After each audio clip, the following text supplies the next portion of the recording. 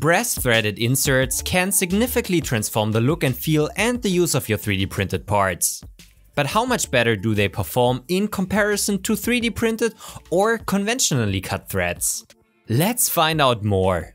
Guten Tag everybody, I'm Stefan and welcome to CNC Kitchen.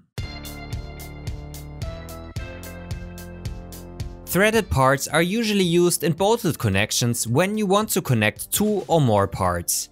In comparison to glued connections, threaded connections are non-permanent, allow you to loosen the connection again, for example for disassembly. Such a connection can be established with parts that have through holes and a bolt and nut.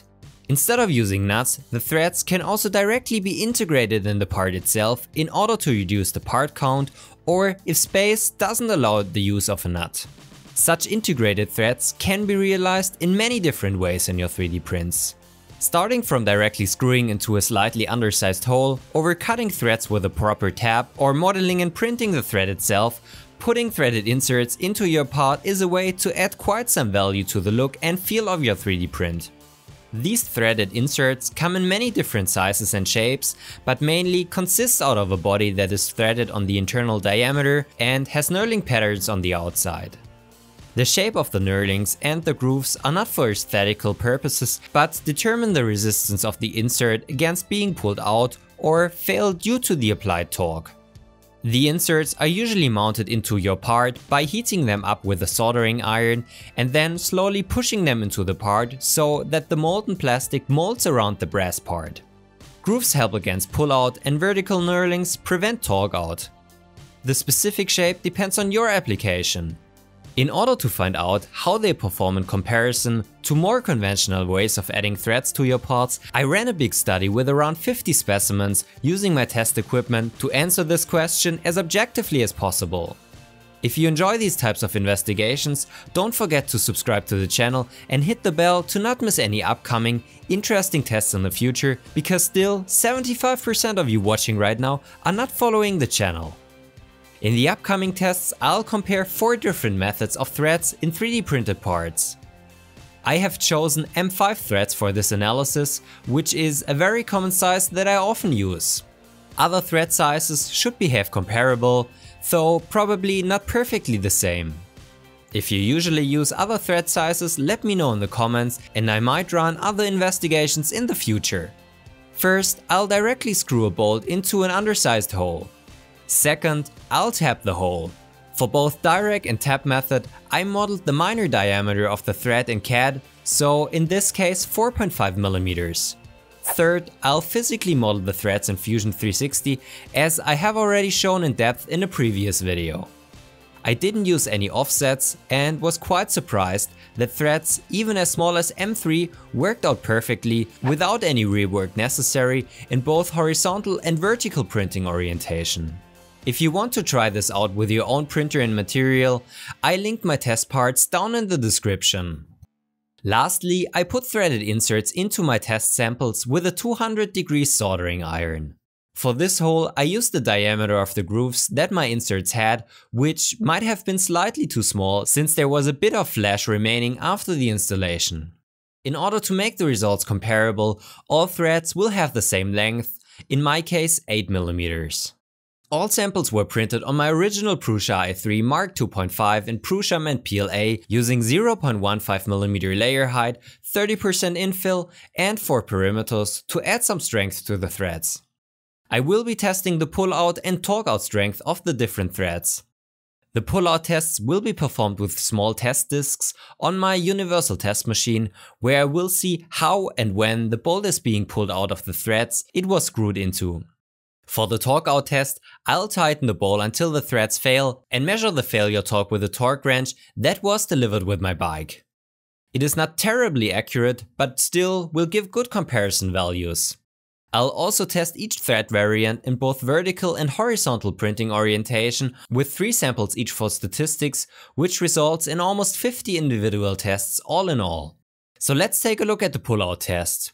In hindsight, I was quite happy that I didn't use any bigger threads since my universal test machine got quite to its limits during the tests.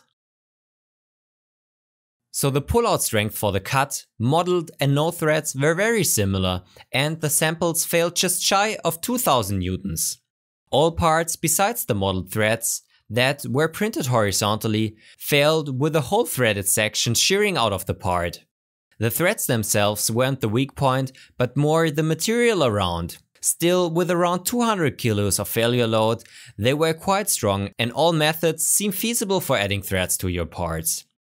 The samples with the threaded inserts performed even better, and the highest failure load was almost 3000 newtons.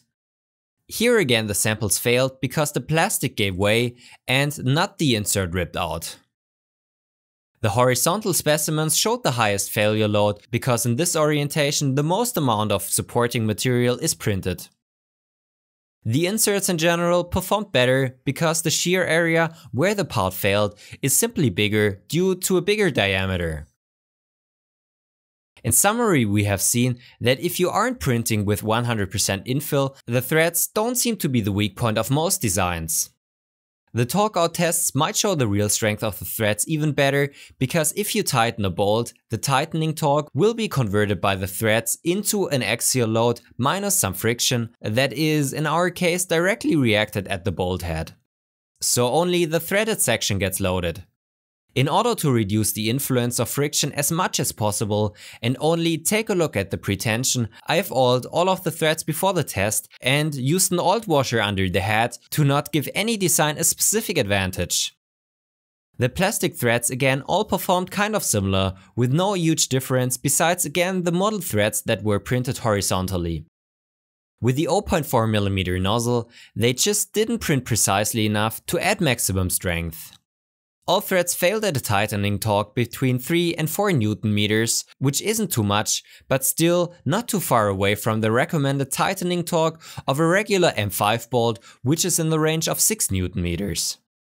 In this test, the threaded insert could really show where it shines, and all samples averaged a failure torque of around 10 Nm, which is 3 times the load of the plastic threads.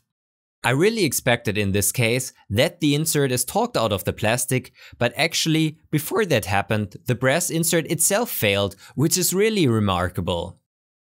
This nicely shows that if you have a strong base part and really need a good threaded connection, the inserts are the way to go. Since PLA is quite a strong and rigid material, this might have been the reason why the plastic often didn't fail, and I'm thinking about trying similar tests with other materials in the future. What do you think? Another benefit of the inserts might come into play if you have a connection that is not only tightened once, but rather more regularly used. Plastic threads will wear out more quickly than the inserts, so in these cases the metal alternative again is the way to go. As I already mentioned in the beginning, threaded inserts are not the only way to add metal threads to your part, and I honestly have to say that this has been the first time I have really used them. I also linked a couple of interesting articles down below if you want to dive deeper in the proper use of brass inserts.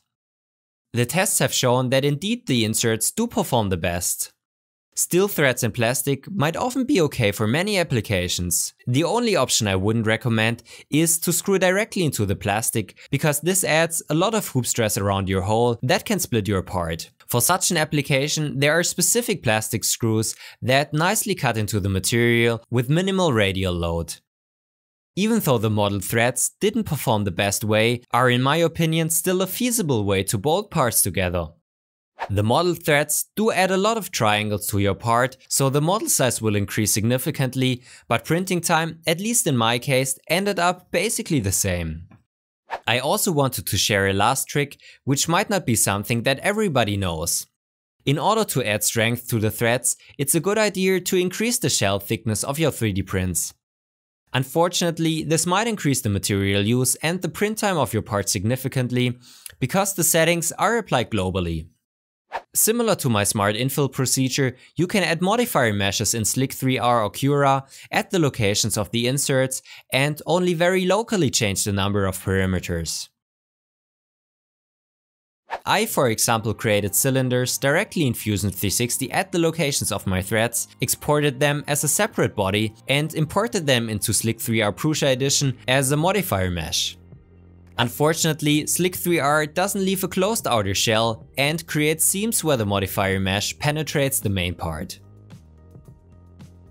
Cura works way better in this regard and nicely only reinforces the areas you intended without being visible from the outside.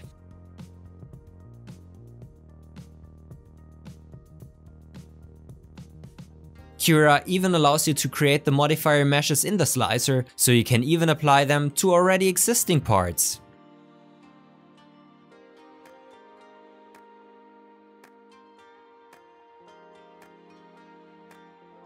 Finally, I'd really like to get your opinion on that topic. Please tell me down below how you usually tackle threads in your designs. Do you add inserts? Do you have other experiences than the results from my test? I've only tested PLA so far. Do you think the results differ with other polymers? What other topics would you like to see me investigate in the future? Please leave a comment. Thanks for watching everyone. I really hope you enjoyed the video. Leave a thumbs up if you learned something. If you want to support me in these investigations, then consider becoming a Patreon or support the channel in other ways. Subscribe to not miss any upcoming videos and take a look at the huge selection of other investigations I already did in the past. Auf Wiedersehen, and I hope to see you in the next one.